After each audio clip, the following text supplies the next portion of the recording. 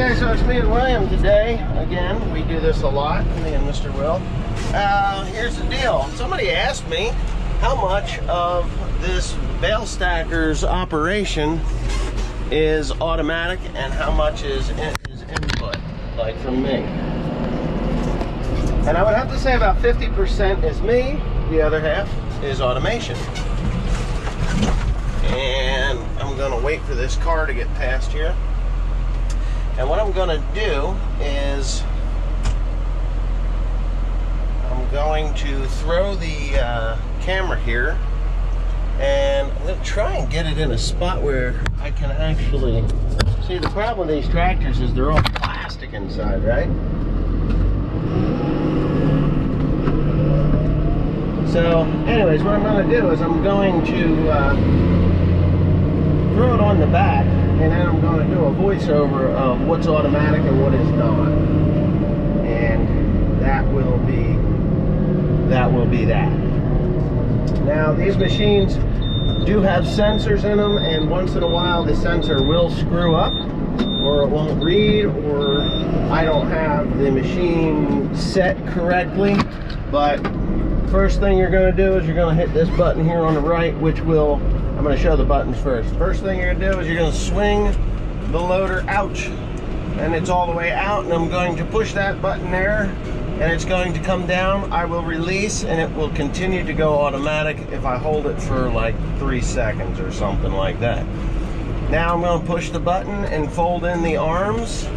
I'm going to bump the bale. I'm going to squeeze the bale. The bale then hits a sensor in the center of that loading bay, and the squeeze arms, or the squeeze fingers, or the grab fingers come out and hold that bale. Now I can open my arms back up, and the bale is held firmly to the bed by the forks.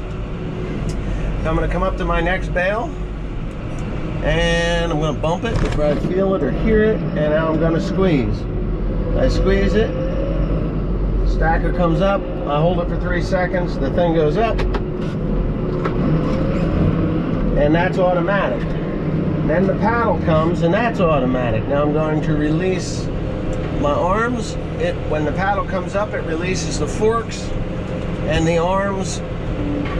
When I open the arms up, then the paddle forces back, paddle returns, and then it automatically comes down.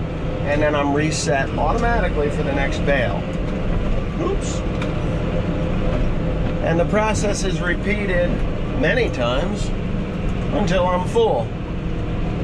So we'll do that one more time. Now that, of course, the bed is out, I don't have to, or the whole table is out, I don't have to do too much. I'm grabbing, forks are coming out, I've got the bale, I'm going to open up my arms, and I have it tilted back just a little bit so the bale's not dragging on the ground.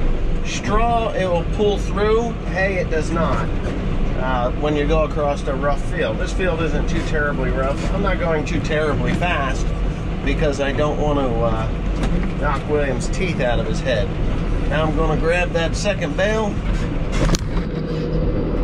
and I'm squeezing, I'm holding, 1, 2, 3, I let go, it goes up automatically, paddle comes up, fork comes out, I open my arms, paddle forces it down to the end, comes back up, paddle resets, table comes to the ground, all automatically. And then it's back again for the next go around. Okay, this bale is going to be stubborn. In the middle of the loading table, there is a depression plate, and there's a sensor on the back side of that. If you have any kind of a, what do you call it, a banana bale, that sucker will not read. It won't press it far enough. So then you have to back up, put your table all the way down, raise the bale up, bounce it off the bale behind, that flips it over, and now it's not a banana bale on the side that you want. The forks come out, and I'm loading 2 at a time now, so life is good. When you're on a hill, you want to always face your loader uphill or downhill. If the hill is too steep downward, you only want to load it uphill. If it's too steep uphill, you have to do it downhill. Downhill is better than uphill because they will tumble backwards. And this one here is a damn banana bell too, I can just guarantee it. Sometimes you can get it to bounce and it'll do its thing, but not at this time. Got to do it again, so I got to flip it around. So what I'm going to do is I'm going to actually get this second bail on there, see if it bounces it. No, I have to flip this bail too. No biggity diggity. I'm going to pick it up, and what I'm going to do now is I'm going to throw you on the back here. I'm going to shut you off. I'm going to finish loading this, stack it up, and then I'm going to take you through the process. Oh, come on. Okay, so as promised, for the 16th time being interrupted, I'm going to talk my way through what is going on here with this stack wagon. So I just stacked the that stack that I had just grabbed in the beginning of the video, and at this point that is an automatic function. When you hold the button down to reset the bed, everything resets on this stack wagon to center. So you hold the button, count to 3, and it comes down by itself, it closes the arms up by itself, it centers itself, and you can just concentrate on driving. That's the whole thing right there. And it's pretty simple. I mean, once you learn this machine, it's pretty efficient. I would say it's very efficient. When you first get it, you wonder why in the hell you ever bought it, to be honest with you, because it's complicated to find the buttons and make them go the right direction all time, every time. So when you get somebody that knows what they're doing with this machine, okay, so now I'm swinging it out, and that is all me. And I'll open the arms. Once it starts to come down, it is on automatic function right there. So you hold it for 3 seconds and it comes down. I close the arms up a little bit and I grab the first bail. I am squeezing, and then you'll see the forks come out into the bail. That is an automatic function.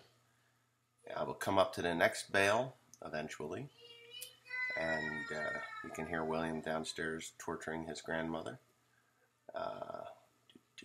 So I hit the next bail, I grab that, I squeeze, and this is at this point an automatic function. The paddle comes up, I open the arms, and automatically the forks come out of the bail and the paddle pushes the bails to the back. That is automatic function. So, and it's just a repetitive process. I am doing everything from here. I will close these up, or I will just flat squeeze this bail, and you'll see the spikes come out. Spikes don't come out. I have to do this bit of bolt up there. The spikes came out. Now we're in automatic function again. It goes up, the paddle comes around, the forks come out, and it pushes it to the back. So it really doesn't take long to load a lot of material. And that's all, and it resets automatically all the way down to the ground. So once that paddle comes back, it will drop that table automatically. You don't have to worry about it. It just does it. Now, once in a while you won't get that tongue swung out far enough, and it'll cause an ass ache. But here we go. I think this is where I have problems. All right. So the forks did not come out. So yes, the forks didn't come out. So you got to grab the bail, because the bail has a slight deviation in the center of it. To grab the bail, pick it up, drop it on the corner of the next bail, that flips it over, and then you'll see the forks come out, and then up it goes. It isn't. Oh, I didn't hold it long enough. And now it's an automatic function. Forks come out, paddle comes up, thing goes all the way to the back. And that's it. And that's the repeated process. It does this for, I can do about 1,000 bails a day in close proximity. When we were down in North Carolina, I was doing somewhere between 8 and 1,000 a day. Timothy was doing the remainder. We were generally pretty well caught up every day when we were down there, but for the most part, in hayfields at home, about 1,000 bales a day. I did not do 1,000 bales today, but I certainly did 500 or 600 today. So here it didn't flip all the way, so you just do this, and that's all you got to do. You flip them over. It doesn't take much time, but it does take time.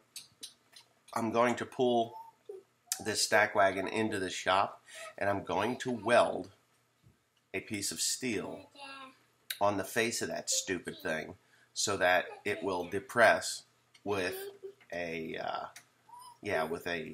banana bale on there. Actually, what I need is a small dome or disc or something to weld onto it, and it needs to be round so that it doesn't catch and snag and cause problems, because that stupid little plate is only on like 2 springs, and it can be an issue. So I will, you don't play with that. I will leave you with the remainder of this. Oh wait, I'll let you do the, I'll go all the way to the end here. I put 12 bales on it this time.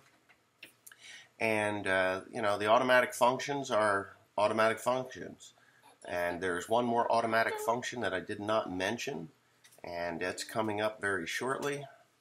So this wagon gets quite loaded. I mean, if you take 12 of these bales and they are weighing 1,400 pounds, there's a lot of weight on there. You know, you're looking at 15,000 pounds, you know, which is quite a bit. Okay, so the bales come up. I'm ready to go. I'm like, that's it. I'm zipping out of here. Arms out.